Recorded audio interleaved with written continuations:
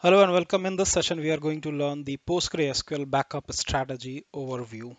So back behind the scene, we will see it actually for the Azure, but it is going to be unique for either you go for the on-premises or on infrastructure as a service on any of the cloud. So here we go. So the topic is all about the PostgreSQL backup strategies. So mainly there are three approaches to backup your PostgreSQL database. So the first one is using the SQL dump. The second one is file system level backup. The third one is continuous archiving. The popular of all these three is the basic one, which is SQL dump.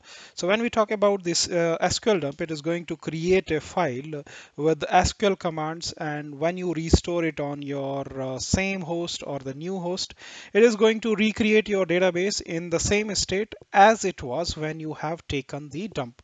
Just to show like how it is going to work, we will see a very small demo for the first item only, not all the three items, because they have been already shown the demo in some other sessions.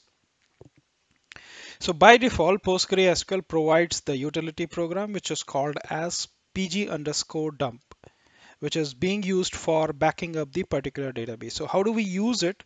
So this is used as pg underscore dump. You provide the DB name and then you redirect it to a particular location. Say for example, I have this is my PG Postgre 12, and if I show you, I have DVD rental database over there that has 15 tables in it. And if I have to take the backup of this database, the easiest way is using the command using pg underscore dump. So how it works, pg underscore dump, the database name, hyphen v verbose if you wanted to see the output on the screen, redirect it to a particular file where it is going to store it. So you can see that it's been created, and if you wanted to see the content, you just go ahead and view the content using the VI or cat, whatever it is. So you can see that it is in the text format. PostgreSQL database dump, dumped from database version 12.5, started on this particular time, and it contains all the information for your database. Just to be remembering, like this creates as soon as you fire it. So whatever the state of the database at that time, it is going to capture all that. So anything changing after that, it is not going to control. So pg underscore dump can create the files in other formats. You can increase the number of parallelism. You can have some more fine-grained control. If you wanted to see more, just say pg underscore dump hyphen hyphen help. It is going to show you all the details which you can do with this. The biggest part is, what is the advantage when there are so many tools and technologies available for backing up the database? Why pg underscore dump is still one of the best choice for backup and restoration? So the best part is it can be reloaded into newer version of PostgreSQL. Say for example, my current PostgreSQL is on 12.5, and the newer version, if you see it, it is on 13.1. And let us assume, not really concerning to this environment, but what you can actually do is you can reload from a lower environment to the say for example lower version to the higher versions, or that is only possible using pg underscore dump.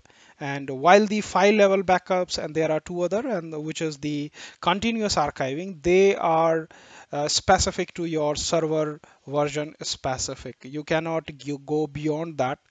So this is the only choice when you have to transport your database across the version. You have to use pg underscore dump. And pg underscore dump is the only method which is going to work when you have to transfer a database from 32-bit to 64-bit operating systems. And the dumps which are created by pg dump are internally consistent. That means it is going to represent the snapshot at the data when the pg dump was started running. Anything which happened after that, it is not going to capture that. So you have to make sure that if you wanted a consistent snapshot, that that means you have to stop the application interface facing it, so that nobody is able to access and modify it. There are pros and cons also. We are not going to discuss about that. But how to restore the dump which is being backed up using underscore, which is being backed up using pg underscore dump. The text files which are created by pg underscore dump, they can be only read by the program which is called as PSQL, and it is available in all the versions, and that is the way it is used for restoring the database in same host or different host.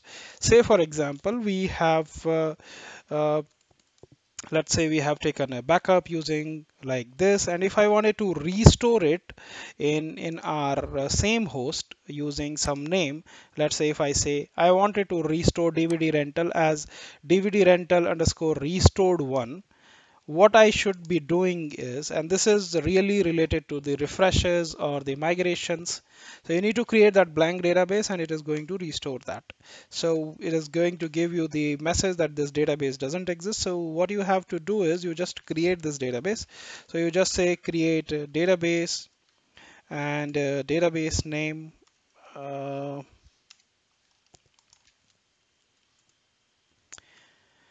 If you just say /l, it is going to show you that database exists. And now you try importing using PSQL DVD rental underscore restored one, and it is going to be restored. So this is restored. So this is the simplest way of doing this. The pgdump and PSQL can be used to write or read from the pipes. That means in case I have two servers and if there is a connectivity, so that part is very, very important.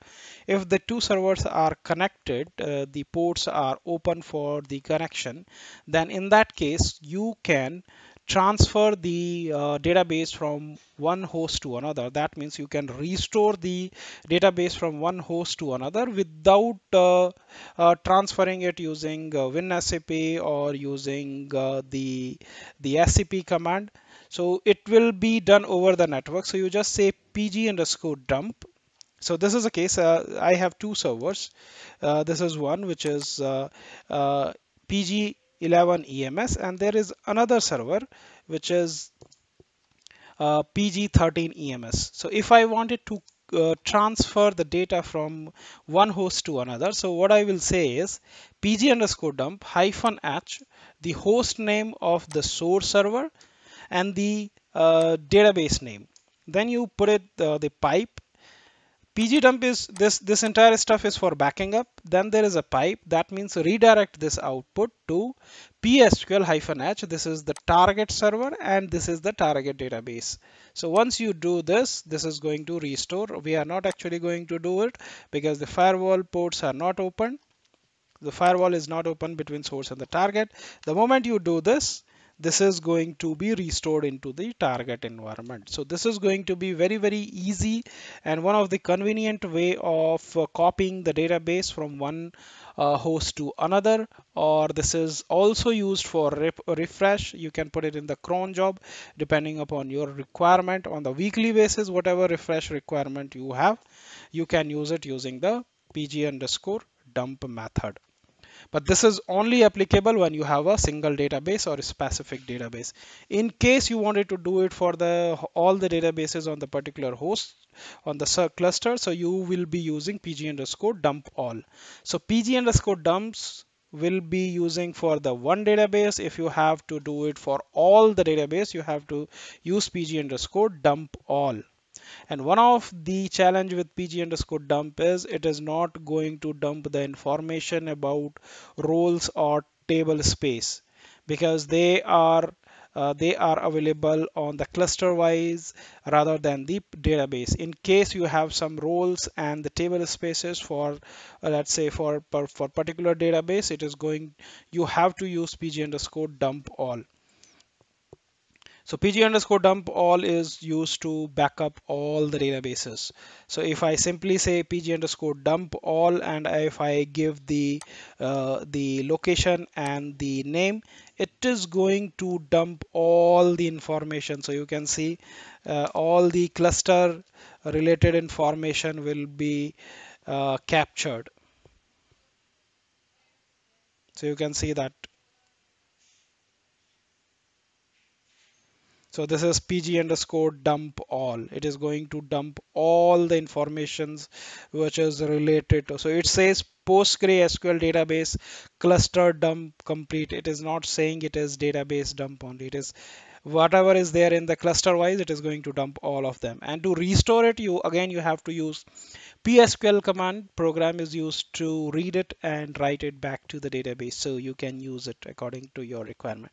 The second in this case is the file system level backup, which is always considered to be one of the option when you talk about the relational database. So backup in this, what happens is you mention the location of the data directory. Let's say if my this is not going to be the practical one. If you say show data underscore directory, this is your data directory location. In case you wanted to do a file system backup, you can mention it like this: tar hyphen cvf. What we are saying, it is an impractical way of uh, doing the backup. This is not the practical way. It is never suggested, but this is one of the way. And in what scenario it can be tested, I'll tell you that as well. So the tar backup has been taken.